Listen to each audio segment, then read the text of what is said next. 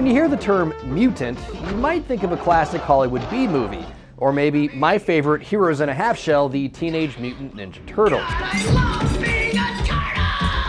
But the Air Force Research Lab, or AFRL, wants to add a new definition to your mental Rolodex.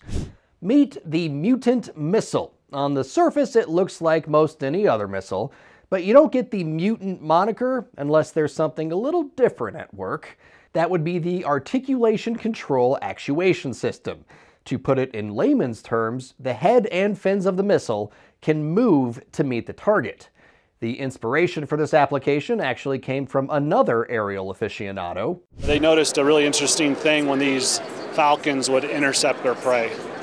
As the head moved, the tail would move. And there seemed to be a cause and effect relationship between head movement and tail movement. Apart from that, there's a target tracking, a target detection function of the head. And so this got us thinking, because falcons have the same objectives as missiles and interceptors: get the target and capture it. Properly inspired, the AFRL engineers set about turning an idea into a reality. The missile on display at the recent AFA Warfare Symposium is the end result of years of work. The MUTANT, which is an acronym for Missile Utility Transformation via Articulated Nose Technology, is a weapon that can adjust for slight misses, while in flight, helping to ensure when a punch is thrown, it hits the target, whatever that may be. As for how that punch is thrown, well, the engineers are still working on it.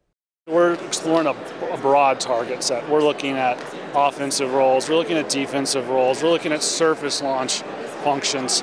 All of these kind of go into our figuring about the future instance of a system that may employ this technology to provide overall operational value to the warfighter. The MUTANT is set for testing later this year with the Hellfire missile. As for when it might be ready for use in the real world, that, as they say, is TBD.